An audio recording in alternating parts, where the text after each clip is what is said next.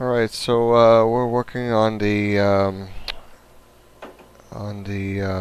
x-axis right now. So I'm making a jig for drilling the holes on that will be supporting the column.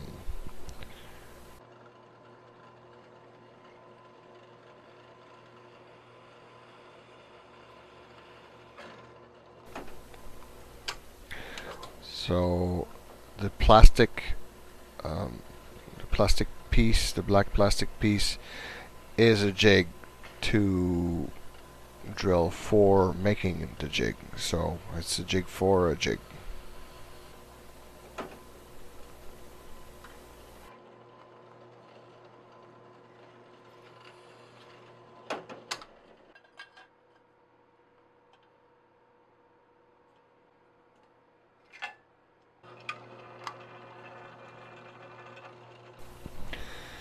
Using the jig that was made, it's easy to attach with a pair of pliers and drill the actual holes.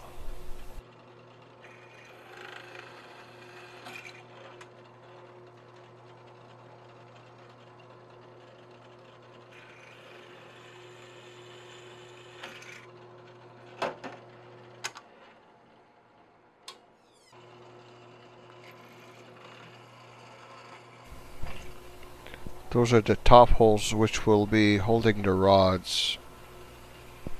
We use the same jig, but later we'll find out that the rods weren't separated enough.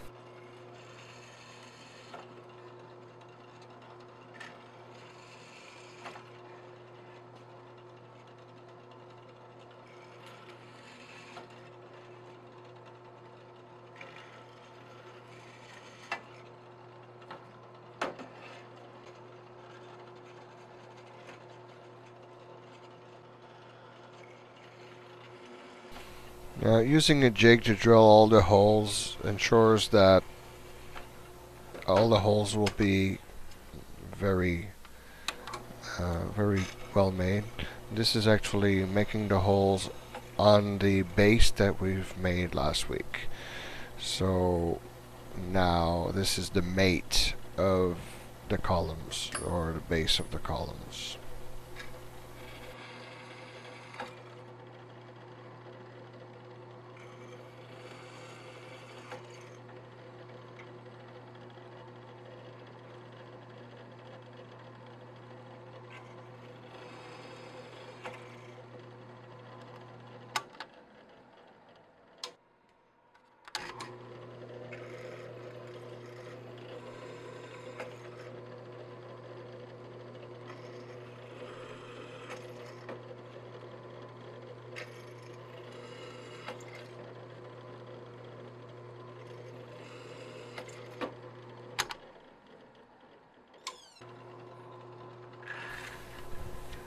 So the columns have to be re-drilled with a bigger hole now, just so I could put my screw in.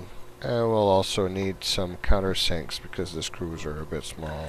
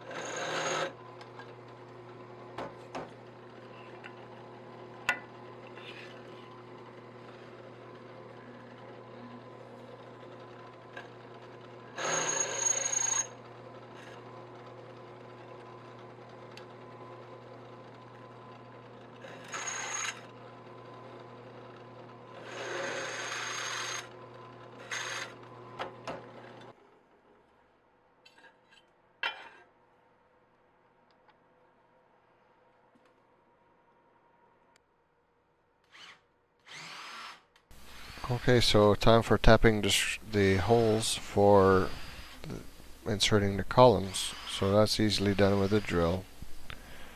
Aluminum taps really well. I need to put a little grease on it. Little tapping grease, and that's it.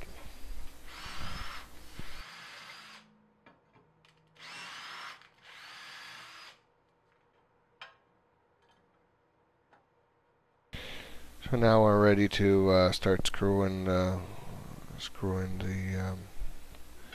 columns on the base. This is done in fast time because, well, it's really boring to see somebody screw.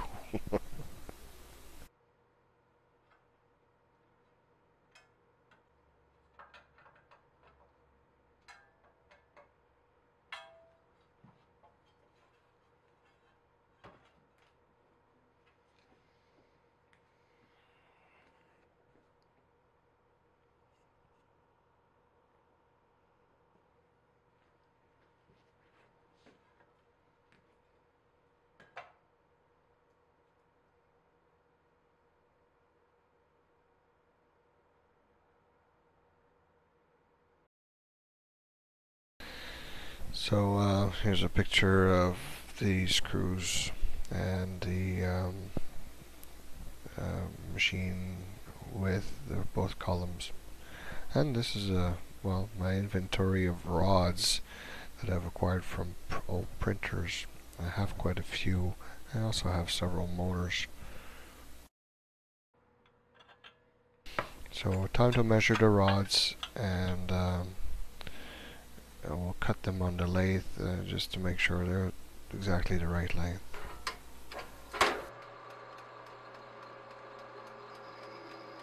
So on the lathe, I first score the rod because I don't have an end cut, and then I cut with the Sawzall having a bimetal blade. That works pretty well. I could also use a zip cut.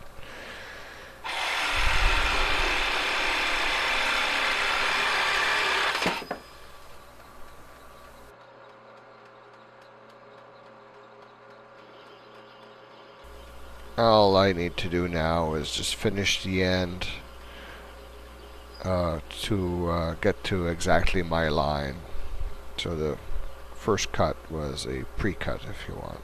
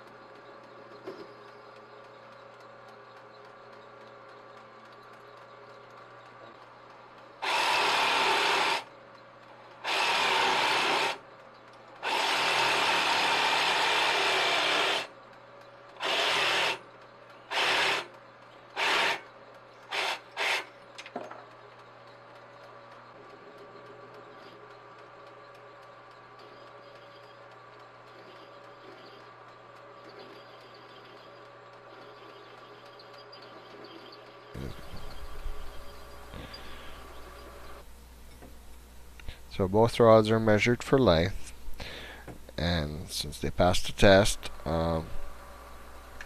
we can proceed, and I can drill a pilot hole for making taps at the end of each rod.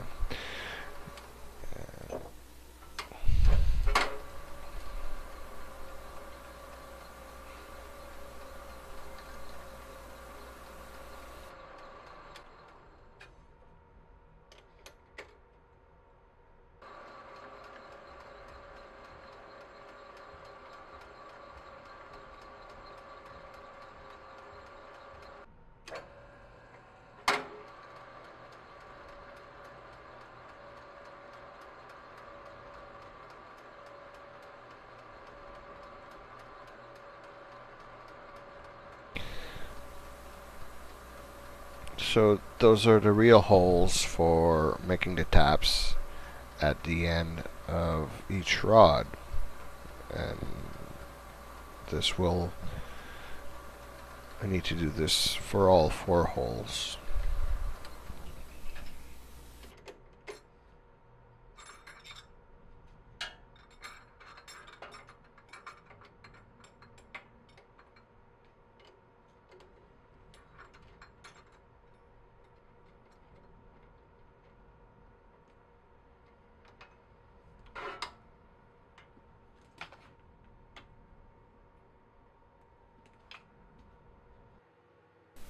So now I'm typing all 4 holes at the end of each rod, and I'll be able to mount that on the columns.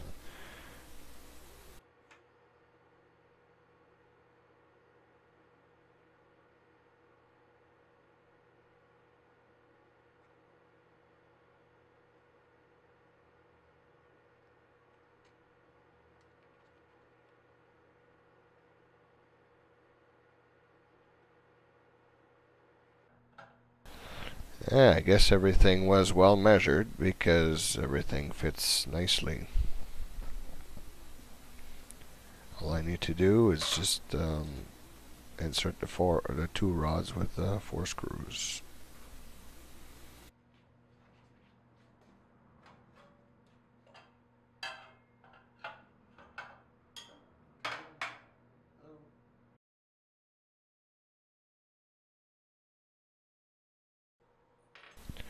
So from my selection of bushings, I am able to find 4 bushings that fit my 10mm rods.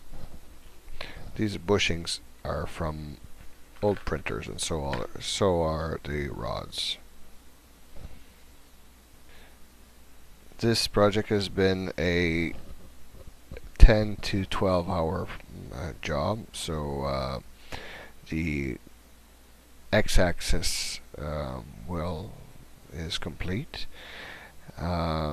Please subscribe and watch my other videos as I try to finish this project. Should be able to finish it in a couple of weeks.